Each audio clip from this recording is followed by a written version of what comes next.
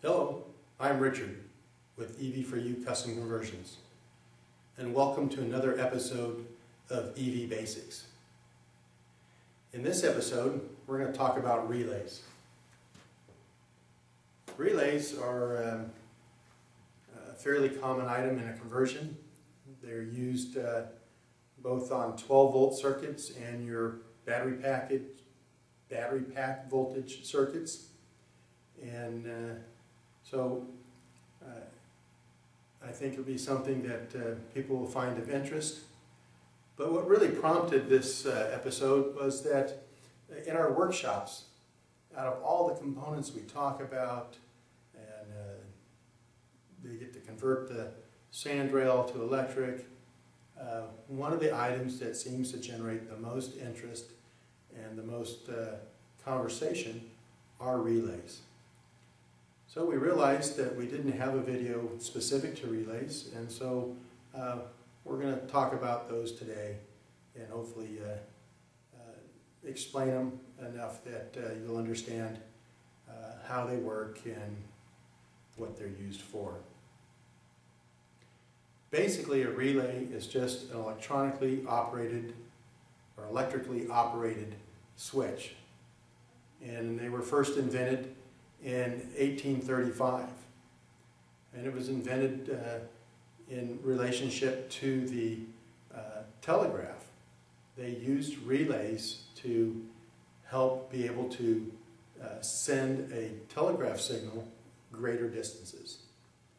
And so it's a simple device that has been around for a long time. Anyway, most of the automotive style relays use an electromagnet. And they're basically an electromechanical device. There are also solid state relays, all electronic. And there are many different types of relays. And so I'm not going to go into all the different types and uses and so forth. We're going to keep it relatively simple and to the point and aspect of what we use in a conversion. So basically they're used to control a circuit with a low power signal, and they offer electrical isolation. So in a conversion, we use a 12-volt signal or system to switch things that run on our high voltage battery pack circuits. Some examples would be DC to DC converter, heaters, air conditioning, power steering, main contactor. And basically a contactor is just a relay that handles high power. And we'll show you some examples of those also. So anyway, let me show you some examples of relays and contactors. All right, we'll just take a quick look at some of these. We're going to look at them a little more in depth, and we'll dissect them and get to look at the inner workings. But this is just an example of a relay. You've got some terminals. Here's an automotive style relay. Probably seen this under the hood of your car. And here's a couple examples of contactors. Here's a contactor. This is your high voltage connections. And this is your low voltage connection. Just another example right here. Again, your high voltage connections. These are your contacts in there. And this is our low voltage connections. This is a 12-volt coil. So, to better understand how a relay works, we're going to take a look at how an electromagnet works, and then we're going to talk a little bit about switches, because like we said, a relay is just basically an electromagnet and a switch. And so first let's take a look at an electromagnet and how it works. Okay, an electromagnet is basically a coil of wire around an iron core. And we're going to kind of replicate that now in a very simple way. I've taken a nail and wrapped some insulated wire around it. And in my circuit I have a little light bulb here to show you that the power is on. So we're going to connect it to our battery. Our light is on. And let me move into the frame here. A couple little paper clips. Now, this is a very weak one, but you can see I can pick up the paper clips with it. Let me show you another one. This is from inside of a relay. Here is our coil of wire, and there's our core in the center there. You can kind of see it right there. And so we're going to run current through our coil of wire, and that induces a magnetic field into our copper, or our iron core. And that in turn then is going to attract this piece right here, this piece of metal, and in doing so it's going to close the contacts. Let's see if we can get a close up of this.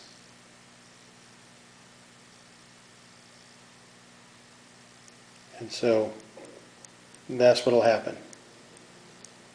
We'll show this connected to power a little bit later on. I'm just moving it by hand. But that's how it works. Okay? Now let's go talk about switches. And right here, this is the switch part of this relay. But let's look at switches in a little more detail. All right. Let's talk a little bit about switches. And so there's different types of switches and for different purposes. Here's the basic symbol for a switch. And this is what we call a single pole, single throw switch. On or off. And of course you can think of the applications for that. Next we're showing what is called a single pole, double throw switch. And so we have a common, this would be our line coming in. And then when it switches in this position, what is considered the normally closed position, our current flow would be like this. And then when we flip the switch the other way, it would go to the normally open position and it would flow through this branch here. Next we have a double pole, double throw. It's just basically two of these. So we've got two commons and these are operated together. And so we have two normally opens and two normally closed. It's a double pole, double throw.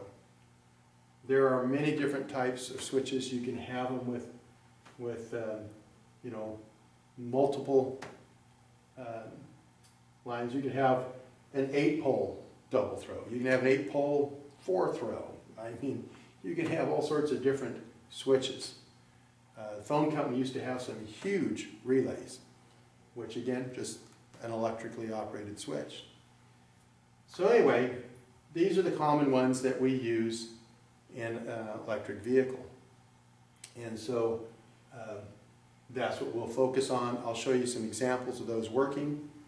Let me show you a sample of each of those. This is just a single pole, single throw switch. You can see the two contacts. And then this is a single pole, double throw switch. And we'll look how that electrically operates in a little bit on a little circuit board here, and we'll see that work. So next, let's take a look at the switches on the board. Okay, what we have here is a little demonstration board. And so what we have is, this is our positive line coming in from our battery. It's going to go through our little switch that we showed you a minute ago.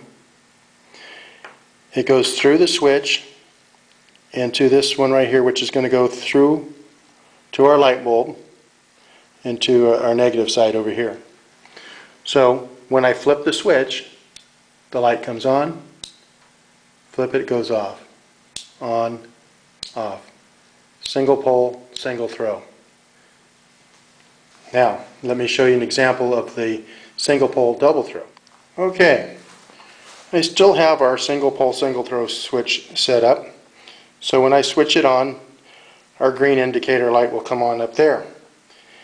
It's also going to provide power for our single pole double throw switch here. The red lead being our positive, going to our common. And then one position will come over here and go to a green light, and the other position will go to a blue light. So depending on what position I have this switch in, either the blue or green light will be on. So we're going to turn on our single pole single throw here. And we can see our green indicator light came on as well as the blue, which means when I switch this to the other position, the green light will come on. So one switch is controlling two circuits that run on a common power. So that's single pole double throw.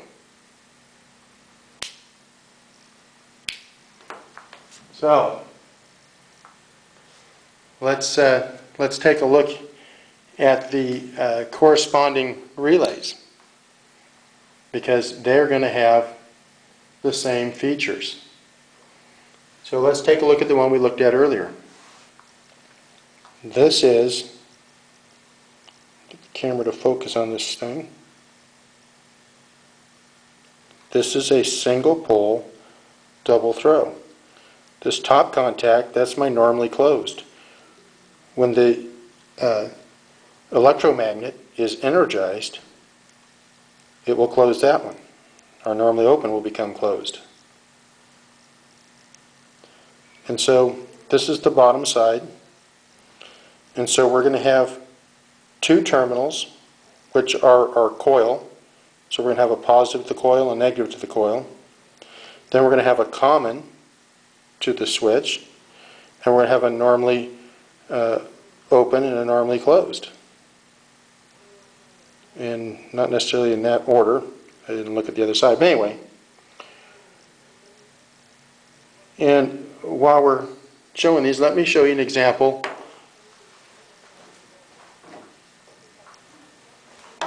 of a double pole double throw. Hopefully this shows up on camera. Here we have our two contact or connections for our coil. We'll have a positive and negative, and it really doesn't matter. It's a coil. It could be, either one could be positive or negative. Then this first one's our common here. And we can see the coil in there. We can see this common lead coming up here to the one side, the switch lever here. And so this one's our normally closed, and this one's our normally open. And this is a double pole double throw. So basically it has the same thing on the other side. It's two single pole double throw switches operated on a common bar here so that both switches operate in unison. So let's take a look at these things on our electric display board here and watch them work. Okay, I removed the switch in there. We still have our single pole single throw switch. We're going to use that to turn on and off the power to our relay coil. So this is a standard automotive style relay. We can tell right away that this is a single pole single throw because it's got our two coil contacts and our connections and our two switch contacts. They have a schematic on them, typically. And if not, they have a printed spot on there which will give these numbers, which we'll go over in a minute. And there's kind of a standard for listing and labeling these type of devices. So let's connect this. So this is our power coming in here, and this is our ground over here, and then this will be our power going to our common, and then this goes to one of our lights here, which we're going to use for showing that operating. And so now I'm going to flip the switch. Our green indicator light should come on, and then whichever one of these I'm connected to, it looks like I'm connected to the green one. So, whoops, I disconnected the battery. Connect our battery back up. Now she works. So the beauty of this relay is that we could run smaller, less current carrying wires from one end of our vehicle back to the other. And so this could be a very low current circuit here. And then this second circuit, which would just run this little light bulb, but it could be operating something much higher current, like a relay that is turning on and off the controller for our air conditioning, or that is operating our heater. We turn on a switch and it activates a relay, which then turns on the elements to our heater. And so that's just a single pole, single throw. Now let's take a look at the double pole, double throw. So here's that double pole, double throw that I showed you before. It comes in a housing just like this one does. We've just removed the housing to show you the inner workings. So here we have our two coil connections. So we're going to connect from our switch to our coil, and then we're going to connect the other side of the coil to our ground side over here. And now we have a common, which our power will go to, and then we have a normally closed and normally open, which will connect our two lights to. So there's the one light, here's the other. Now, let me see if I can adjust this so that we can see this work on camera. And I'll zoom in on it more in a minute. Hook my battery back up. And so our normally closed is already operating. Flip my switch to energize our coil and our relay, showing that we have power going through our switch here, and the relay then turned on. Our other light would turn off the relay. There we go. That's our single pole double throw relay. Okay, I'll let you think of different applications for that. But let's zoom in on this so you can see it working. I'll zoom in on so you can see a little better here. Okay, here we are zoomed in on our relay. The relay's off. Our indicator light is off. Our one light's on. See if I can get these there without covering things.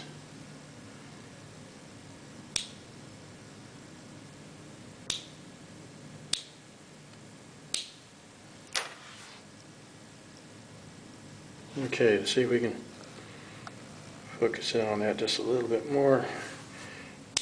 But you can see the electromagnetic, pull it in, see the contacts, see the switch operate.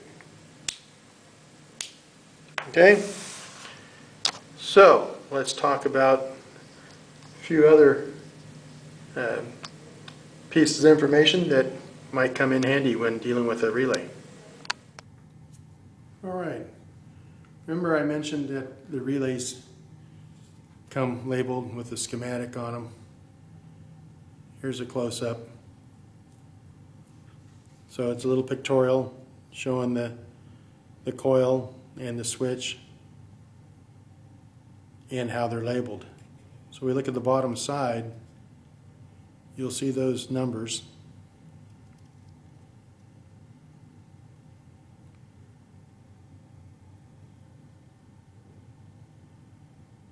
Okay, so that labeling corresponds to our schematic. And here's the typical connections to that numbered terminals. 85 would be our coil negative. 86 would be our coil positive. Like I said, that's not in stone. You could do it either way. It's not going to hurt anything. That's just the standard that they've come up with. 30 is our common. And then like this one we were just looking at, which is single pole, single throw, 87 would be our normally open. On the single pole double throw that we were looking at earlier, 87A would be our normally closed contacts, and 87B would be the normally open. And so that's the labeling on your typical automotive relay. So now let's talk about a few other considerations when dealing with relays. And so other considerations for a relay, we've talked about the type of switching, the single pole, single throw, double pole, double throw, so forth. The other things that we need to be conscious of are the current and voltage rating of the contacts. Another thing is the coil voltage and source. In other words, there are AC coils and DC coils. And then mounting style. I showed you the one that was a double pole, double throw. Let me grab that.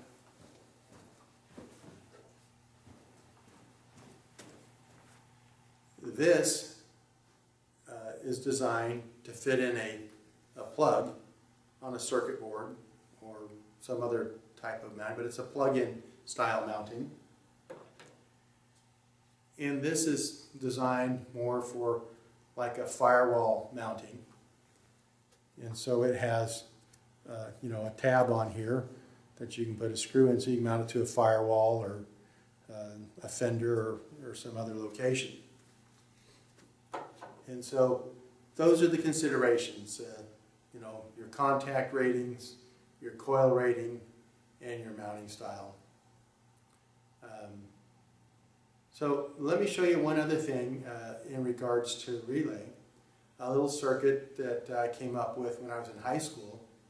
It was kind of, this was the early 70s, it was kind of the simple alarm system. And so let me walk you through that circuit and how it works. But first let's review the schematics for the relays. We went over it with the switches. This is the single pole, single throw relay. And so here's the coil we talked about. Here's our common and our normally open. on the single pole double throw. We have again our coil, we have our common, 30, and then we have the normally closed and the normally open.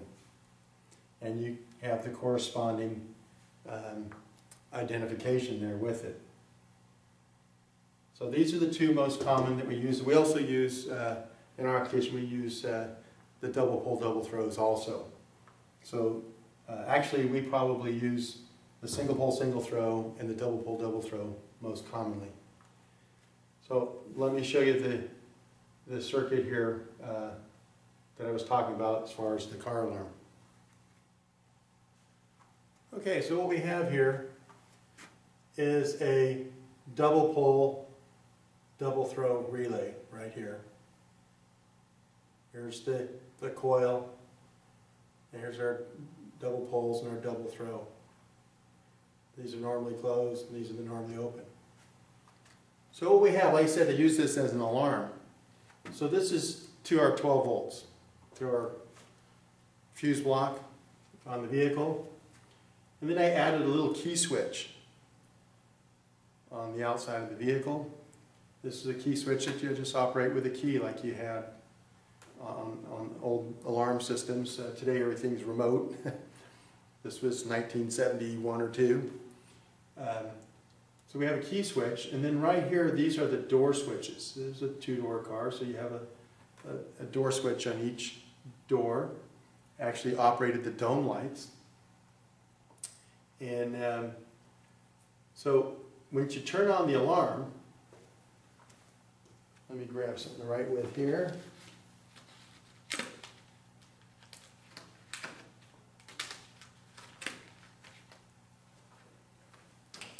So when we turn on the alarm, we're closing this circuit here. So now we have power comes through here, goes around to here, comes up there, doesn't go anywhere, comes here, doesn't go anywhere. But when you opened one of the doors, it would close this circuit, close that switch. So now we have a circuit here. So our 12 volts comes through here, goes through here, goes through our coil, and to ground. So now we have a complete circuit through our coil. The coil energizes, and this then happens. This goes in this, and these two are connected together, remember? So now we have this scenario here.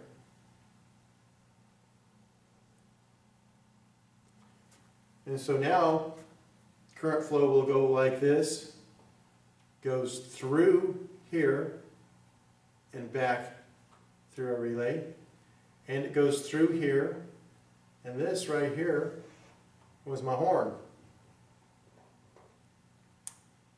And so now the horn's going off.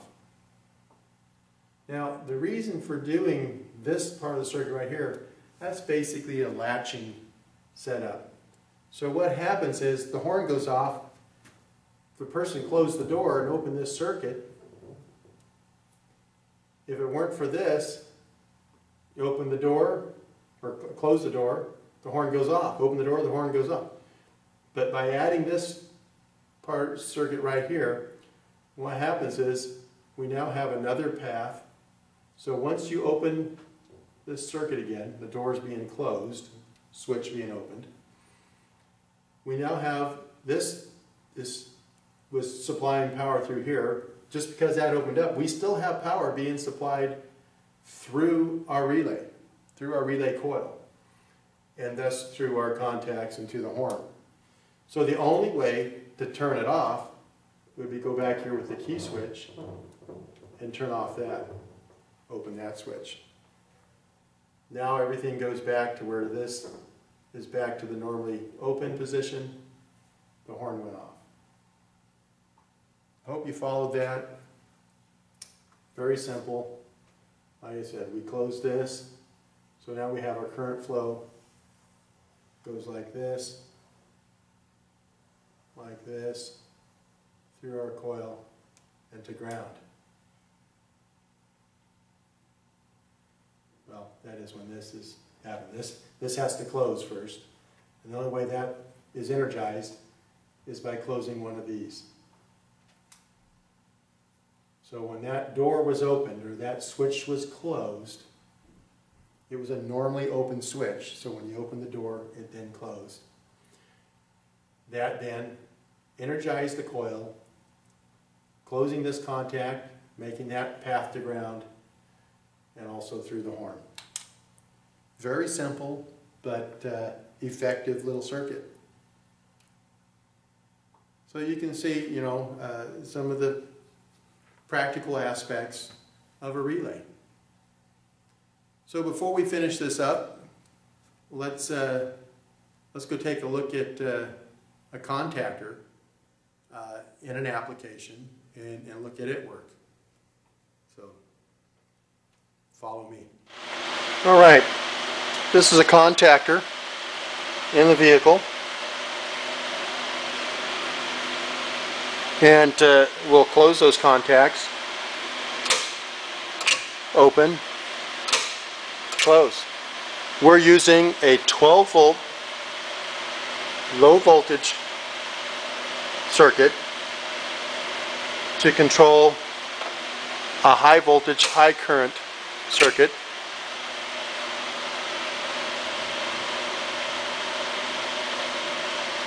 That's typical use of a relay or contactor. All right, well, that wraps it up. The contactor you just saw, of course, was a single pole, single throw. And in that particular application, we said it's being operated by 12 volts, and it's connecting the power to the controller. And so there's you know, up to 500 amps of current run through that. Those are double-aught cables that run to it, and we're controlling that with you know, a 16 or 18 gauge wire on a 12 volt system. And that's you know, one of the applications of a relay or contactor. So anyway, hope you found this interesting or of benefit. Like I said, this may be something that you already know about, but those who don't, you know, are interested in these type of things, and we try to keep these things informative to those who are just getting started. There's a lot of information out there for those that already have the basics. There's a lot of engineers and so forth out there that are doing conversions, but there's a lot of people that have never really worked on cars or done anything with electrical components, and so we've geared our video series around those who are trying to build a familiarity and a comfort when it comes to doing their own conversion. You know, bottom line is it's an expensive endeavor. We've shown you the ultimate, you know, basic, most economical conversion that you can do using lead acid batteries, and we're talking about $7,500 to $8,000, which, you know, is the cost of batteries if you do a lithium package. That's pretty much, you know, not going to get too much less than that for just a battery pack with the lithium. And we've talked about the advantages of the lithium in other videos. Point being is that in order for someone to feel comfortable in making the kind of expenditures that are necessary to convert a car from gas to electric, and to do it in a safe and reliable manner, then you're going to be spending, you know, a sizable amount of money. And so our videos and EV4U Custom Conversions is dedicated to helping those who want to learn how to do this themselves. You can email us if you have questions or comments regarding this video or in regards to doing your own conversion. You don't have to buy anything from us. This information is given freely. We do have limitations when we start spending hours of time dealing with one customer. We then will refer you to our consulting service and have to make up for some of that time. But we answer most general questions and have worked with individuals at length for free. Our goal is to promote electric vehicles and specifically conversions. The beauty of a conversion is that you take a vehicle that already exists, that you already have an attachment to probably, a vehicle that you like, and allows you to make it a more efficient form of transportation. And a lot more fun in all the cases that I'm familiar with, and I've done a lot of conversions and driven a lot of different vehicles. And the electric is hard to beat. A well-designed electric conversion is just a joy to own and operate. And so we're here to help you, accomplish that. And so if you have any questions or any comments, address it to EV4U at, email us at info@evforyounow.com. You can visit us on the web at evforyounow.com, and you can check out all of our videos by going to our YouTube channel, and which you'd already be on if you're viewing this possibly, or you found us randomly.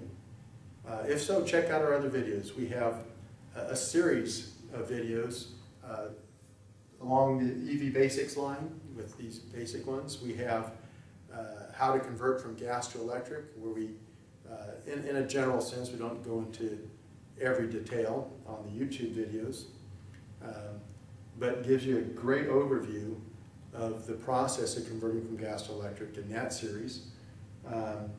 We've got videos featuring a couple of our own vehicles, our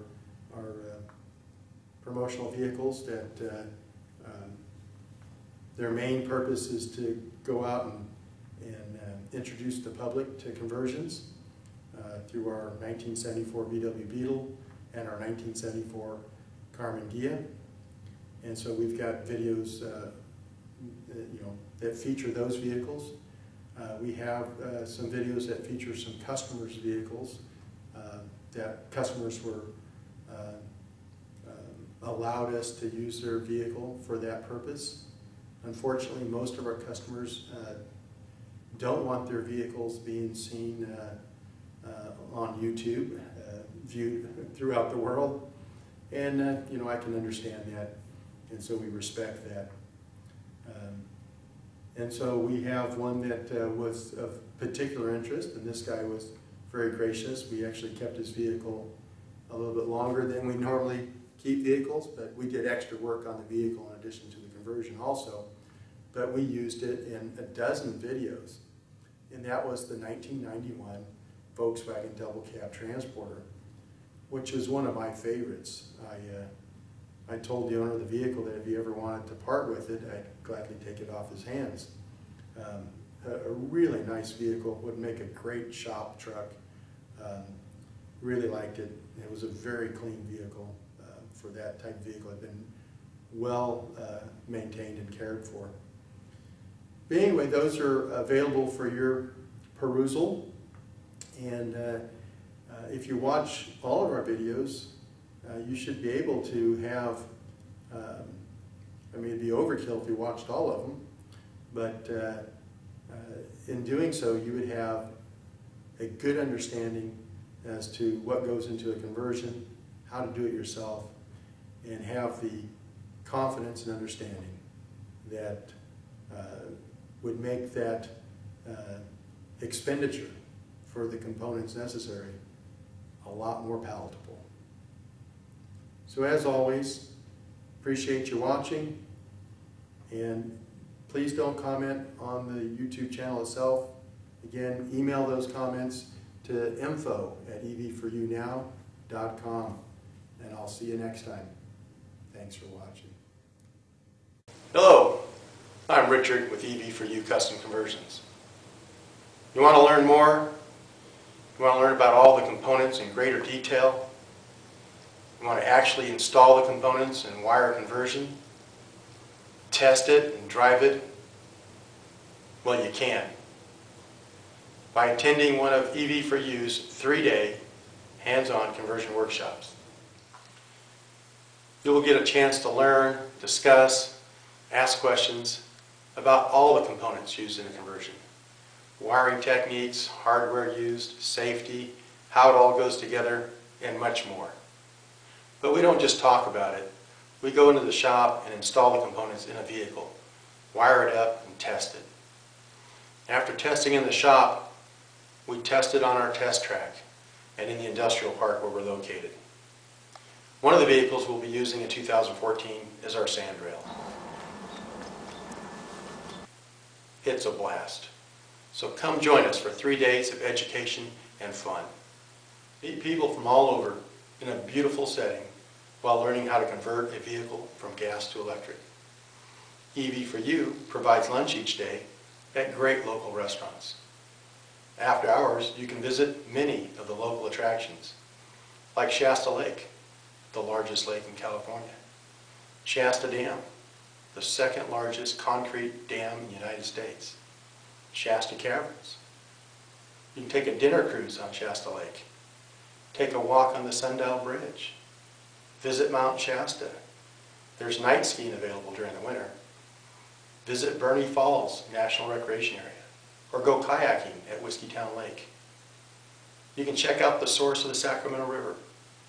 Sacramento River is the largest river in the state of California, and you can see where it bubbles out of the ground. We've got world-class fishing, hiking, and biking, all within minutes of EV4U's shop. So we hope you'll join us. So visit www.ev4younow.com and register today. The class sizes are limited, so don't delay.